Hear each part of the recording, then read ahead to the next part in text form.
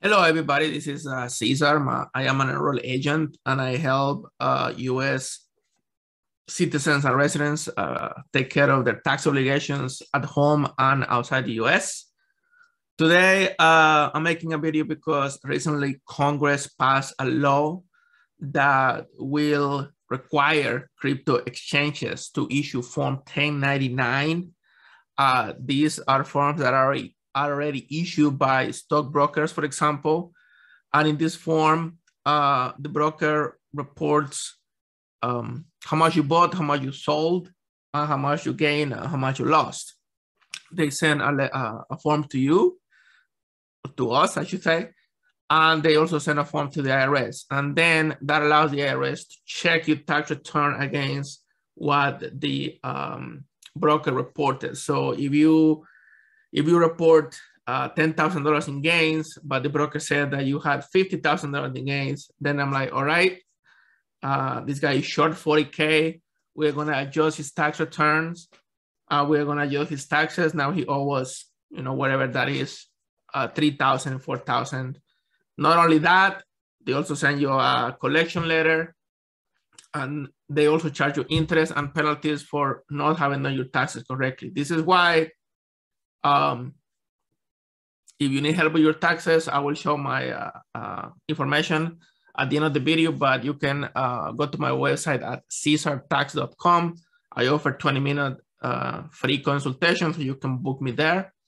And, I can answer any question you have about taxes on crypto coins or any other tax-related question. So where was I? So this law, or the act rather, I don't know, I hope you can see this, is 1,039 pages. That's the whole infrastructure bill. But the part about the crypto reporting is just like 2 pages, just 2 pages, right? So let's start here. Information reporting for brokers and digital assets. Before this law, some brokers were already reporting to the IRS. They were already issuing Form 1099, and Robinhood was one of them. But the biggest one, crypto exchanges in the US, which are Coinbase and Bitfinance, were not, because they took the position that the regulations before were unclear, and therefore, they don't have to comply. Now, this makes it clear. If I can find, okay, so this is very legal, a lot of legalese language in here, but what matters is like broker, any person who, for consideration commissions, is responsible for regularly providing any services effectuating transfer of digital assets on behalf of another person. So basically crypto exchanges. This law is supposed to start in 2024, but everybody expects the exchanges to start sooner because, it's a logistical challenge. Besides, they need to collect information about the activity before 2024, because by 2024, say you buy something now and sell it in 2024, then the form in 2024 should have the information how much you bought it for. So it is expected that it will start sooner. Also, Congress can pass another law tomorrow saying, never mind, we said 2024, we meant 2021. So I think this is just, they got it in, which is maybe what they wanted, and now they can move it up, the deadline. Not only that, but when a tax law is passed, it goes into the Internal Revenue Code, which, as you can see, is big. But one section of the code that is 2 pages can become 200 pages or 300 pages when the Treasury issue the regulations. The regulations are the interpretation of the law by the US Treasury. And both of these, Internal Revenue Code and the regulations, are the authority on the law, not the IRS instructions or articles written by CPAs or enrolled agents like me, but the Internal Revenue Code and the regulations. And the regulations can be large. So by the time the regulations are written, this is going to become more complex. Now, we all should be paying our taxes no matter if the broker reports or not. So for example, if let's say I bought this Internal Revenue Code for like $150 and then I sell it to somebody for $300, that's a gain of $150 and I should be reporting that. Nobody is going to report that. If he paid me cash, you know, nobody knows except me, but I'm supposed to be reporting that. So we all should be reporting it anyways, but soon they will, you know, they will know what's going on. Now some people are already trying to get around this law. And for example, they say, well, just put your money, your crypto into an exchange that is not based in the US. I guess that could work for a moment, but one thing, the IRS already forces foreign banks to report on US citizens abroad through FATCA. And it is easy to see how something like that can come with this law, either before it comes into effect or after. So I don't think that's really gonna last long. On top of that,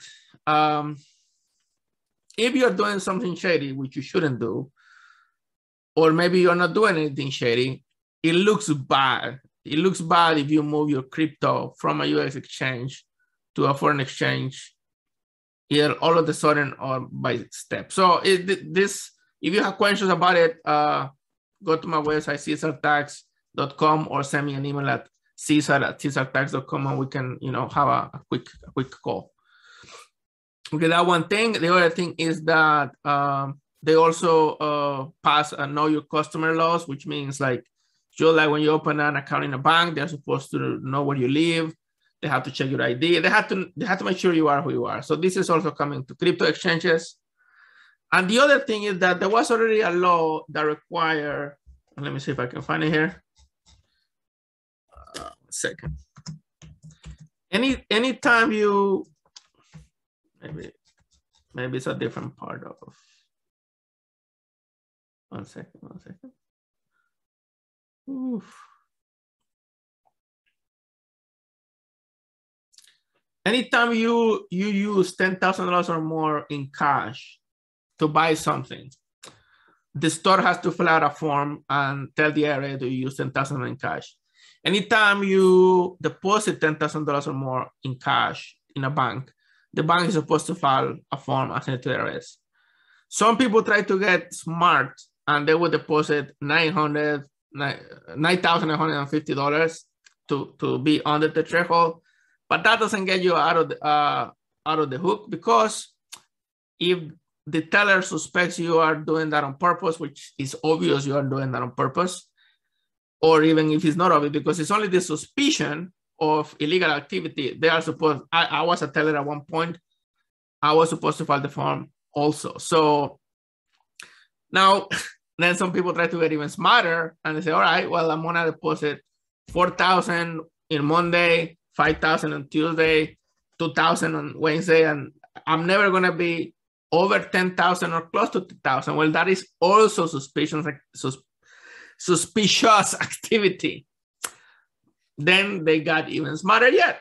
So we're gonna deposit 5,000 on Monday on one branch, and I will deposit 6,000 on Tuesday in another branch, and 7,200 in a third branch.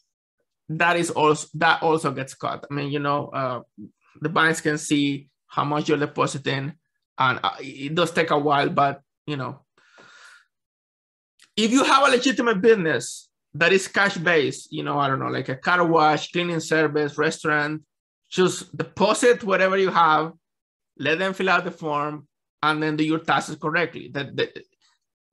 Being reported on that form does not mean they're gonna come for you. It just means the IRS is informed. But as long as you're reporting your taxes correctly, there's nothing to fear.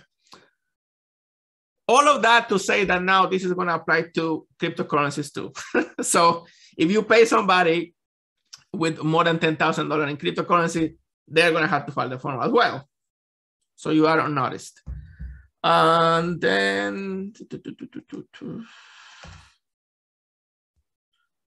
all right, that's it for now. So you know, just do your taxes right, and you should have no problem. And I don't have my website open. Give me 1 second here.